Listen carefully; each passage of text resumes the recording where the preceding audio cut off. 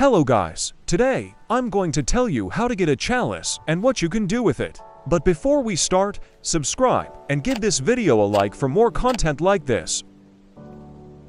Alright, the first thing you need to do is get a lot of King's Crypt tokens. There are 4 types of tokens: demon, supernatural, aliens, and holy. You can get them from the appropriate crypt. Demon token from Demon Crypt. Supernatural token from Supernatural Crypt. Alliance tokens from Alliance Crypt. And Holy tokens from Holy Crypt.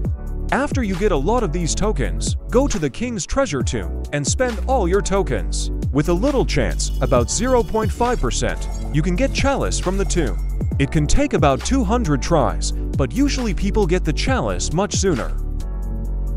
After you get a Chalice, you can find it in your inventory in the Collectible tab. You can equip it or use it.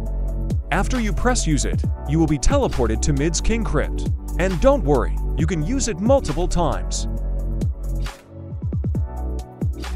In the Midas Crypt, you can get the Midas King Urn on easy difficulty. You can get this urn with a 1% chance, on medium difficulty with a 2% chance, on hard with a 5% chance, and on horror difficulty you can get this urn with a 10% chance.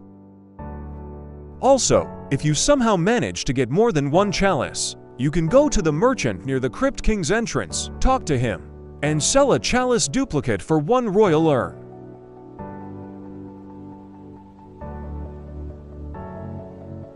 If you have any questions, let me know in the comments. If this video was useful to you, subscribe and hit the like button.